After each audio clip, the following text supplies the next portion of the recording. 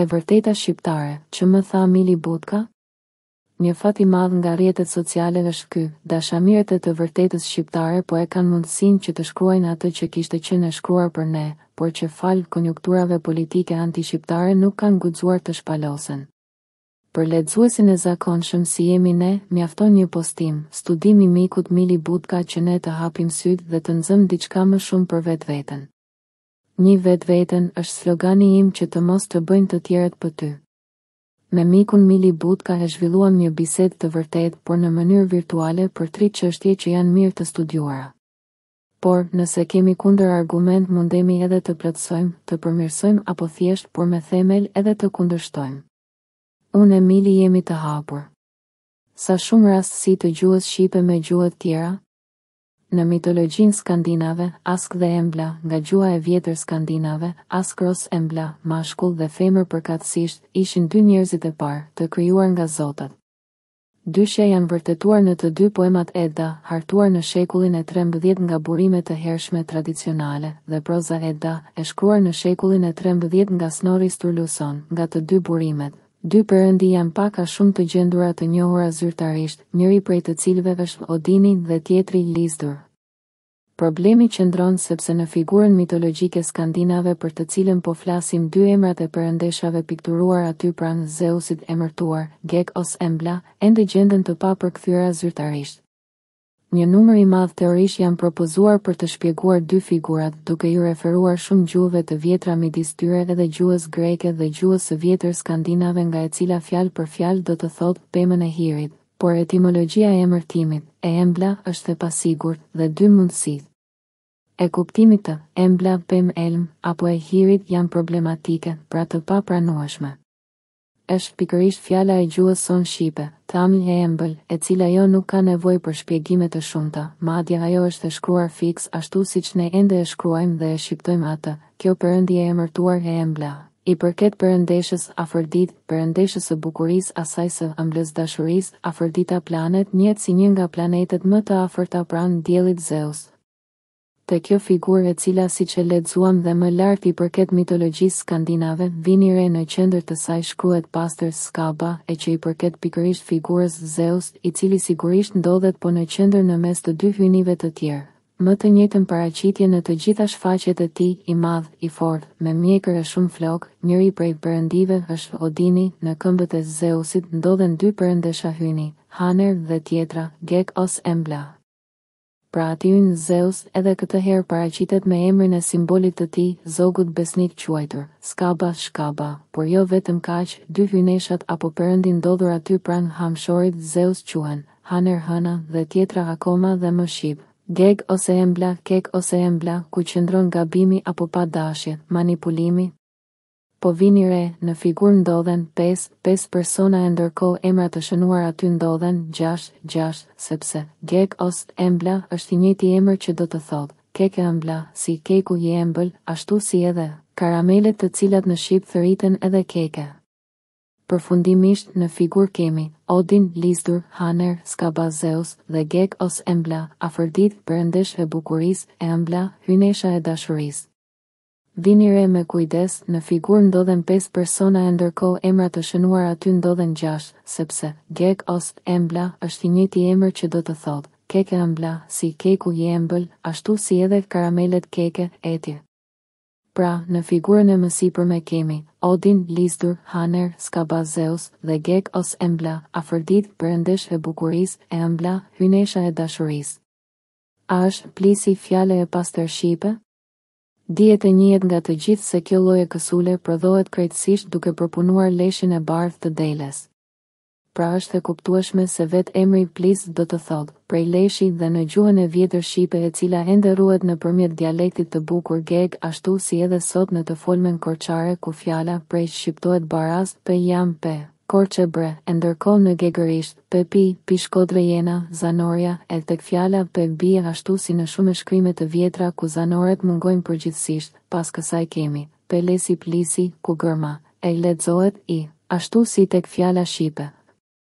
Erdhi Irthen në greqisht, apo emri i qytetit të Lezhës, gjendur i shkruar në shumë harta të vjetra me emrin lisi e plot shembuj të tjerë ku zanoret zvendësojnë njëra tjetrën në rotacion të plot, pa shumë rregulla të forta, ashtu si në shqip, molla, milla në greqisht. Le t'i hedhim një sy fjalorit shqip mbi këtë fjalë, please. Please i më sëher.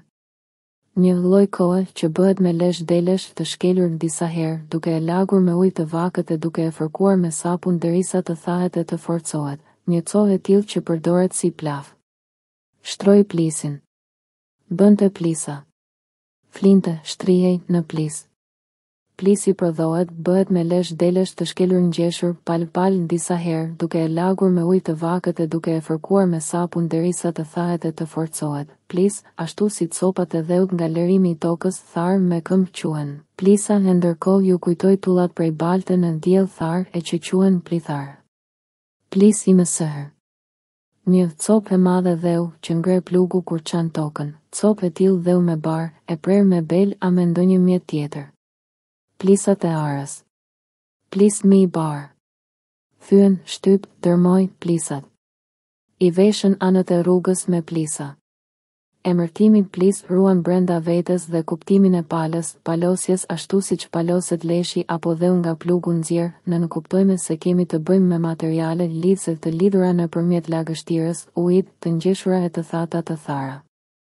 Pra kemi lidh dhe plith, plis, plithar. Në gjuhën e bukur të shqipes, zogut birbesniki atit Zeus, shembujt janë të panumurta, midis tyre kemi edhe fjalën les, lesa e kasollës, e oborit, e vathës, e gardit.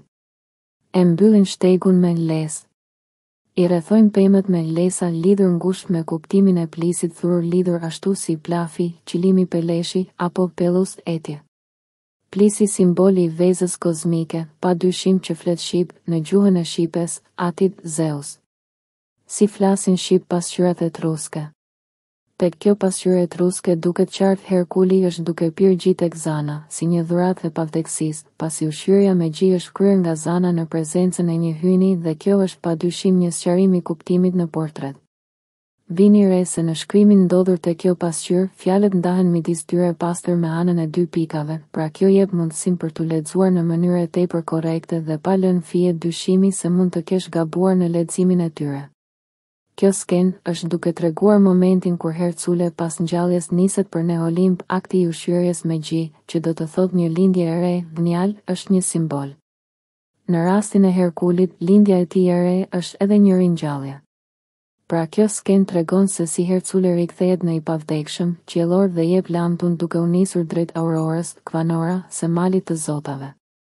Kjo është më së e dukshme akoma dhe më e qartë tek portreti ku Herkule shtrëngon dorën personit tjetër dhe si për tyre shkruhet pastër shqip fjala me tipike e tradicionale lamtu mirë.